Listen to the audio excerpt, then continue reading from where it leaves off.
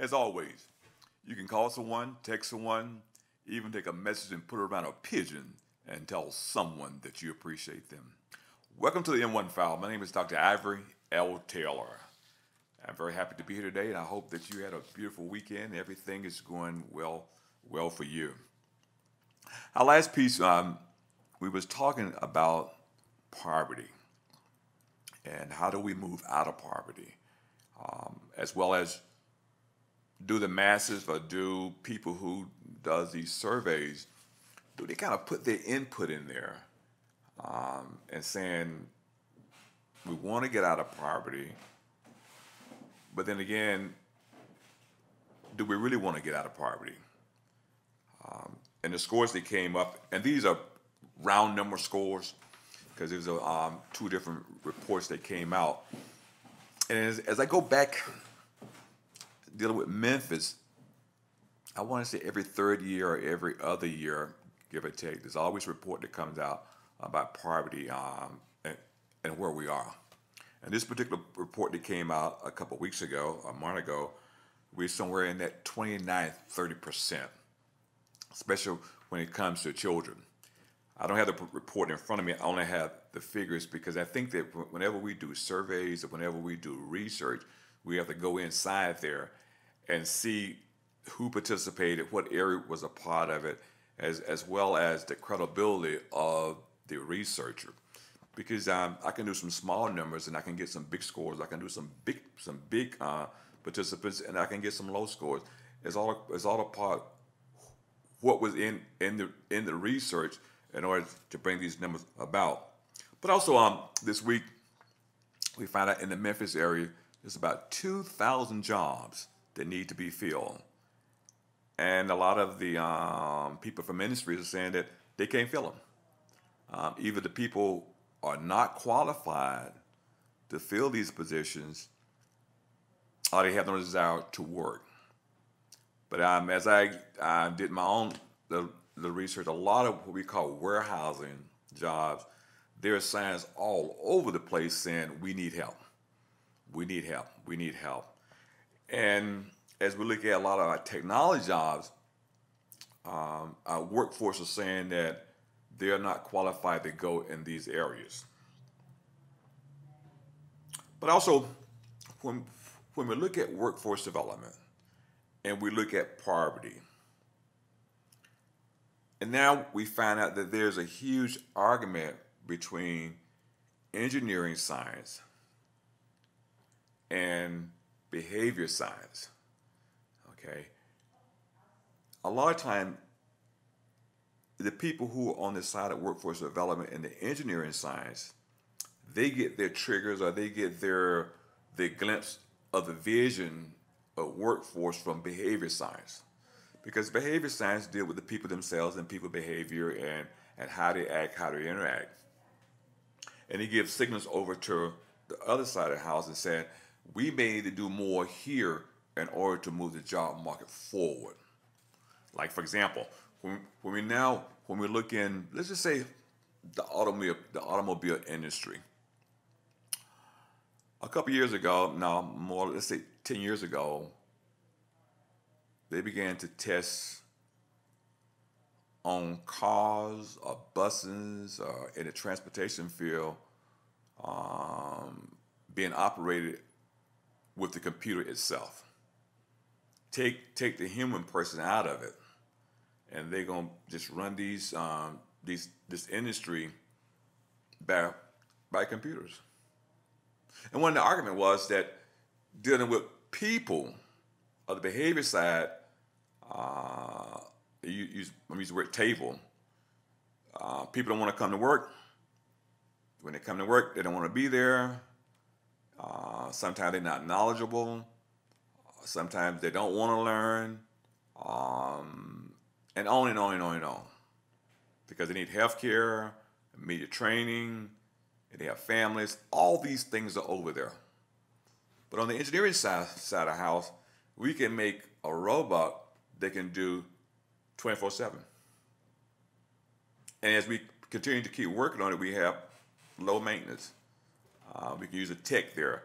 And this robot can just go on and on and on and on like the little rabbit does. But then again, over here, if there's not jobs enough for people on this side, behavior science side of the house, now you're going to have crime because they're connected. I read an article this morning. Some people had pom-poms up and some people had their hair down. But Memphis, the city of Memphis is now ranked number 2 in the most dangerous city in the country. Number 2.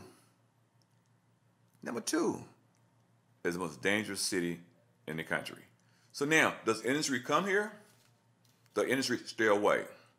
Do people move to the Memphis area, or do people stay away?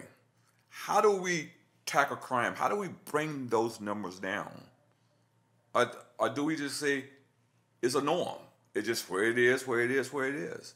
So now we have behavior sciences saying that's where it is. We have industry over here are saying we got to figure out a way how we can make robots or robotics, we can make more what we call tangible tools to combat moving forward. And it's a huge argument. A huge argument. What do we do? If you look at behavior science, you look at a lot of these online dating platforms where if you can't interact and find you a date, you sign into these platforms and they'll find you a date.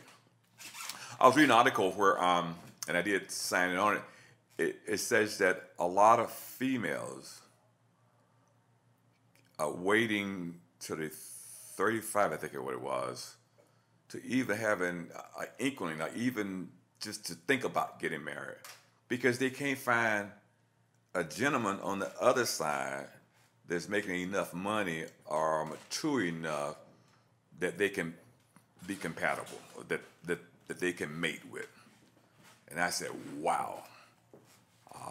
Because it's mating with or dating or marriage or however you want to build that relationship. Is it all about money? Or is it about love? But then again, is love and money, or love and wealth, or love and tangible, they interlock with each other? I mean, it's on a question. So over here, the guy's saying, I compete for the job the same way you're competing for the job. And the woman on this side is saying, you need to do a better job because I can be in debt by myself or I can live by myself. I don't need to carry that piece on with me.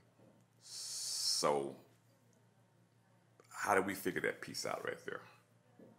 I don't have an answer. I'm off the market, so I don't have an answer there. And I was arguing last week that that when it comes to learning is very connected to culture, and we're finding that in the area of people of color now, okay, they learn better with hands-on. It's just that culture learns better that way. So when it comes to education,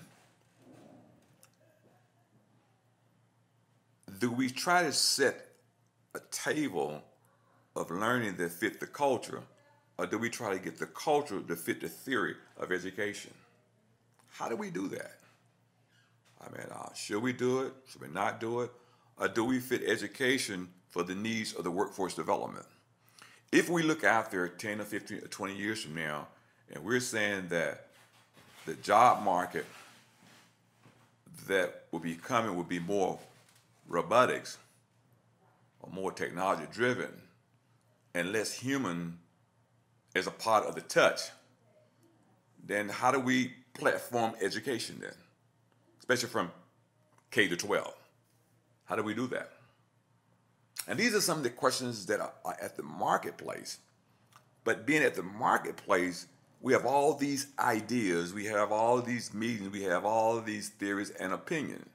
And I believe that if we put more into execution and unless with all these opinions, we would do better.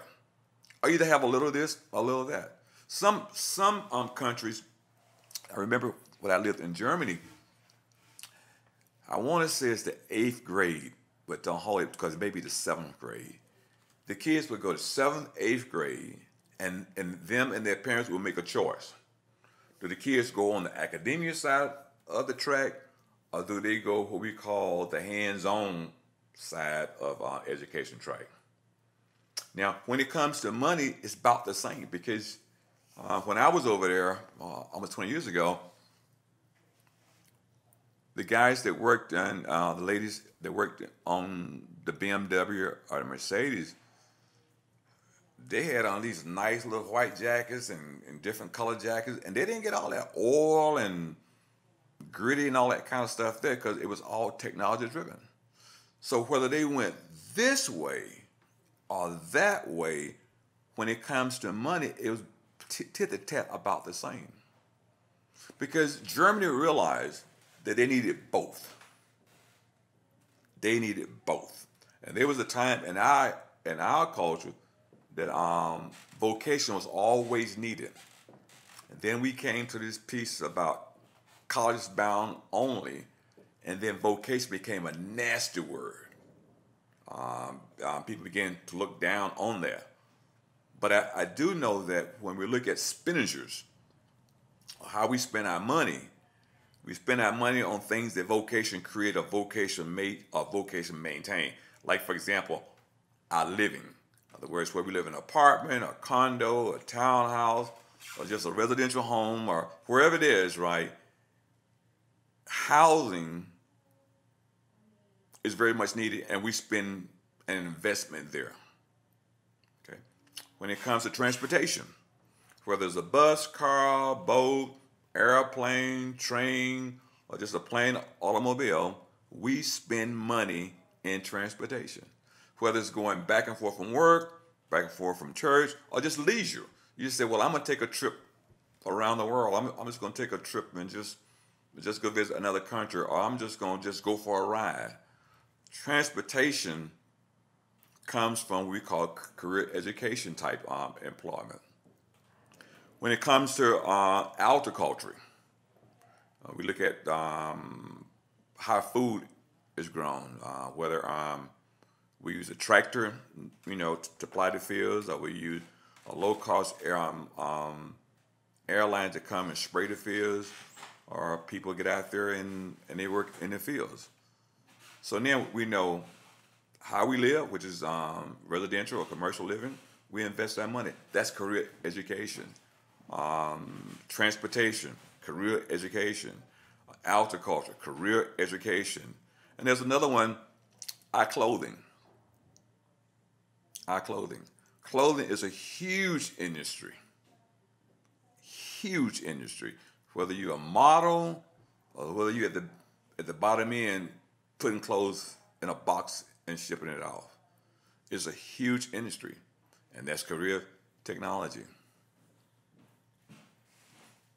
So do we really want to get rid of vocation or get rid of technology? Career technology, a career vocation. I would say no. Because I know that now, if you call for a plumber, trust me, it's going to be hard to get him that same day. Him or her, excuse me, that same day. Very difficult. If a tree fall on your home from a storm, you have to wait in line to get that particular person to come cut the tree up, move the tree, and so forth and so on.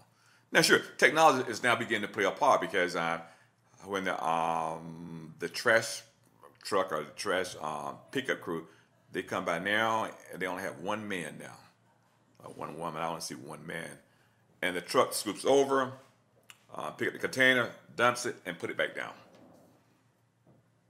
Where before you may have 3 or 4 guys on the back of the truck, and they will actually get off the truck and dump it and move on. And that's where you have, I said earlier, you have behavior science, which deal with the humanity or people themselves, and you have engineering science, It's where we're going to make things to substitute people where we would say, I don't need you anymore. Because it costs me more to have you to come to the workplace than to have a robot or robotics to replace you. So if you are a leader in the community, if you're a parent, if you have some concern about going forward, or your grandchildren or children, or whatever your place is, you may need to stand up and say something as we go forth. Because on the robotic side, they are doing everything they can to replace people, because they're saying that people don't want to work. And when we look at workforce development, you can argue that point, that it takes more for a person to come to work and maintain that person versus having a computer or a robot or something on this side to replace them. Even in the healthcare field, there was a time that you may have 3 or 4 nurses to come in your room. Now it's down to like 2 now. They come in, they put all these little things on you and everything, and they get the print out at that time. They don't have to ship it off anymore. Also, now if you have an accident or ailment or something that's going on, you can get an MRI, and it will actually tell you the spot that the information is occurring. Where before, we had to wait weeks or months to get the information. Now we can get it on the spot. So we need less people now versus time before. So the question is, what do you do with these people? Do they just, scatter, or they just sit there, or what? What do you do with them? And these are questions that is out there. Even the people who are in the, I would say the theology or the religious arena. There are some people now who have churches without walls. They do a video the same way we're doing it now. They'll do a live streaming, a broadcast, a podcast, and they just come into your room and ask you to donate. And you still home in your pajamas. You don't have to come in, get in the car, and try to be on time to come into church to praise God as before. I never could understand until I did a little small research. It's why after 12, around at 1 or 2 o'clock, you have all these brimstones type preachers come on. And I said, why they come on then? But there's a lot of people who up those time of morning to listen to those things. And I was listening to, I hope I said it right, undercommon.com.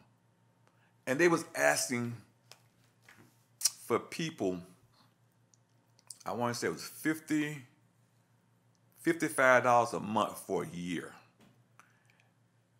And they was saying that if you need a prayer request and you get your cell phone and you donate $55 for a year, which is 12 months, God gonna come and bless you.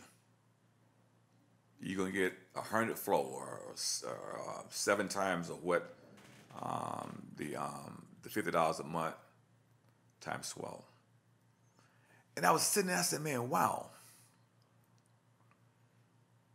And then when that show go off, another show comes on. Hell and Brimstones. So now these people they don't have to build these big cathedrals or these big high buildings and stuff to, what I would say, preach the gospel or present the gospel. They can be in a studio.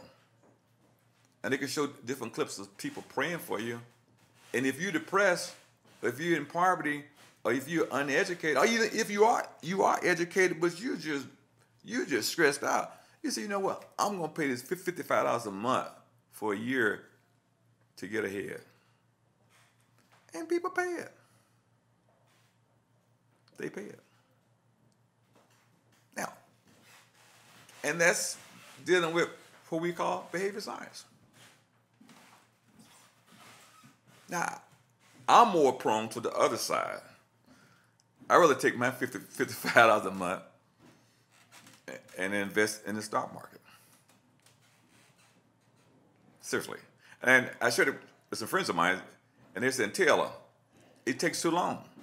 But yet and still, they would sit there and watch a ball game for at least an hour to 2 hours. And that's entertainment. But what happens is the entertainment get their research from behavior science. They're saying, what does people really enjoy doing? And they say, well, people enjoy the feeling of winning and losing. And they enjoy the brutal part of ball games. So what happened is ESPN have made millions of dollars on behavior science research. So now they would just show on and on of football games and baseball games and basketball games. They let it stay out there. And then Sunday, we come and we would sit there 4 or 5 hours watching sports. Or we go to a sports party, or we have a Super Bowl party, and all these type of things there. But we won't sit here and say, well, you know what? I'm going to take my money and I'm going to learn about the stock market. Or I'm going to say, I'm going to take 30 minutes a day and I'm going to read. But I take hours to watch sports. And I find myself doing the same thing sometimes. Like, for example, yesterday, I was watching Tiger. And I'm hoping that Tiger would get his next victory. And the wife and I started laughing because I had a book that I was reading. I had Tiger on the television, and I had my phone reading another article. And we looked at each other and we started laughing because I'm a big component of multiple intelligence. I believe that the mind can do a lot of things if you train it to do that. So I was reading this article about the different learning styles according to culture. Watching Tiger, hoping Tiger win the ZO tournament there, and Mr. Snead, I think it was 82 championship run, and my phone, I was looking at the dividends of stocks and how they're going to do this quarter. And the mind can do that if you train the mind to do that. And we just start laughing. This is my point. If we're going to go forth and be or become more of an achiever, we're going to have to do things different. Because the way that we're doing them now, it's not working. It's just not working. And we're going to have to sit down, and I like to tell people what they have to do is to look at engineering science or technology science or robotic science over here versus behavior science over here, and see how can we balance the two. What's good, what's bad, and how can we balance those two there? Because both of them are before us. And if one outdo the other one, it will become unbalanced. And then we have to ask the question is, where do we suffer or where do we gain? So my point is, entertain the argument between behavior science and robotic science or engineering science. How do we do that? And then that way we can have a better education system. A better education system. Because we who are older we move into more, we are exiting the stage. And we who are younger are coming more onto the stage. And we're hoping that we who are older can leave a better world behind as though our foreparents left for us. My name is Dr. Ivory Taylor, and I want to say thank you for your time today. But entertain it in your mind. Behavior science versus engineering. Hi, I'm Deidre Malone, the host of Dialogue with Deidre. You can find us on the M1 TV network on YouTube. Subscribe and follow us. You can also find us on Facebook at M1 TV Network, Twitter, M1 TV Network 2, and Instagram, M1 TV Network 2. Please follow us so you can keep up to date with what's going on the M1 TV network with Dialogue with Deidre and Black Thought.